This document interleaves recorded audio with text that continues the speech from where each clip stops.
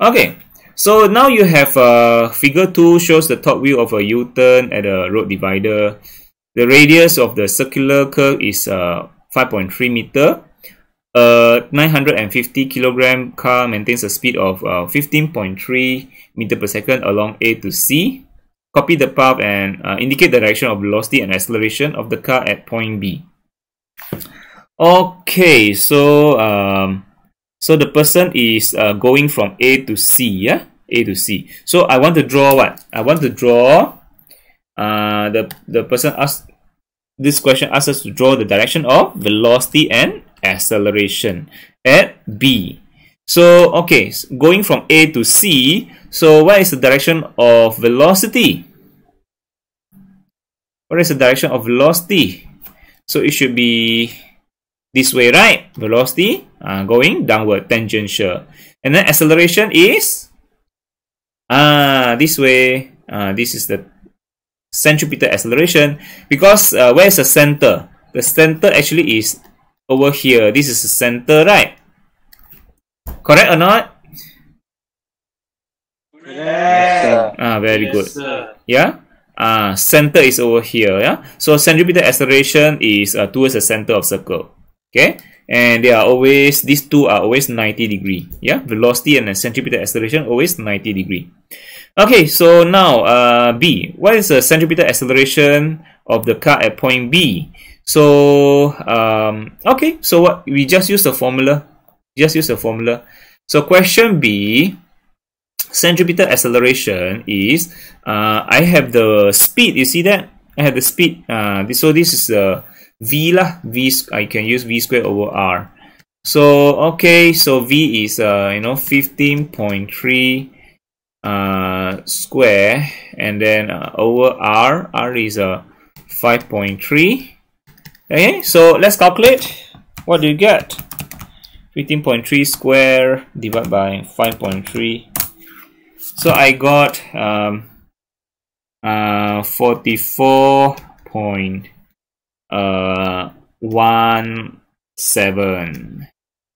meter per second square.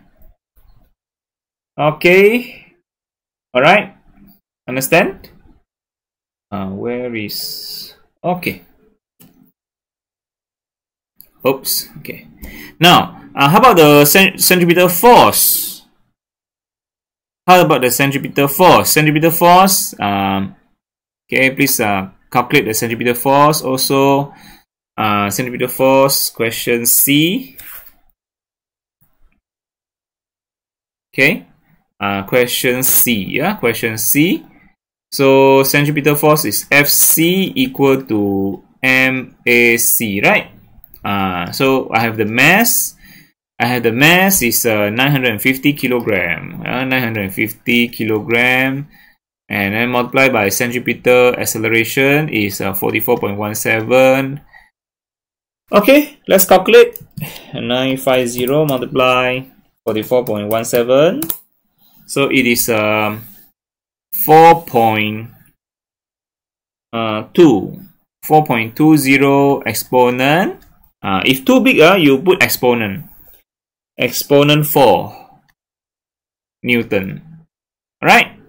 4.2 exponent 4 Newton. Good.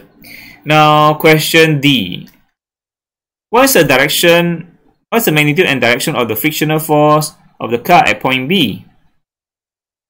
What do you think? The frictional force should be the centripetal force, right? Correct or not? Correct. Because frictional force provide the centripetal force. If the road doesn't have any frictional force, it doesn't provide centripetal force for the car to make a turning. Then the car cannot turn if no friction on the road. A road must have friction in order for the car to turn.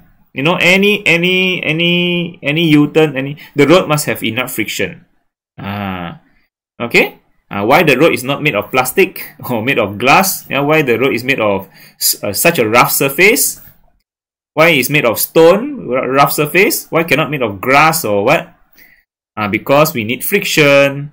Yeah, we need friction. Why the car tire is made of rubber instead of just a metal piece or wood? Yeah, because rubber give a lot of friction.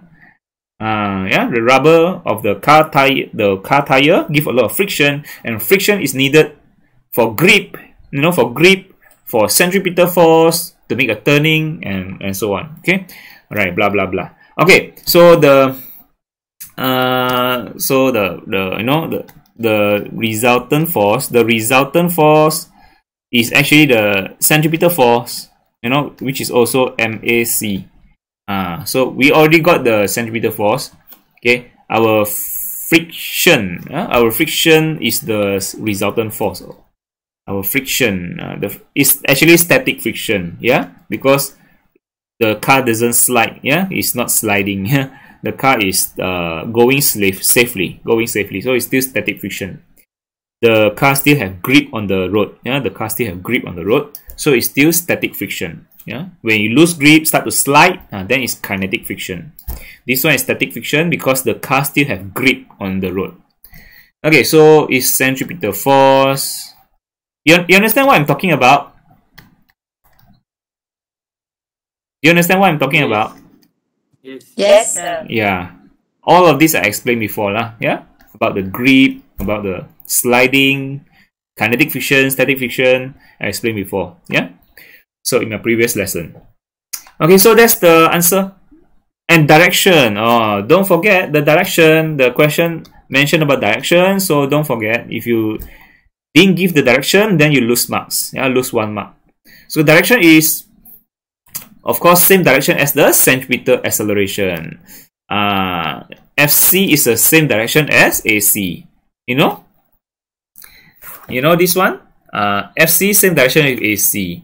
AC go what direction? FC also go what direction? And FC direction is the same direction as friction direction. You know? So centripetal force has the same direction with centripetal acceleration. So direction is to the right. To the right. To the right. Okay, towards the center. That's it. Okay, that's it for question 7. Okay, I think. Alright, so I think that's all for today class. Yeah, just alright.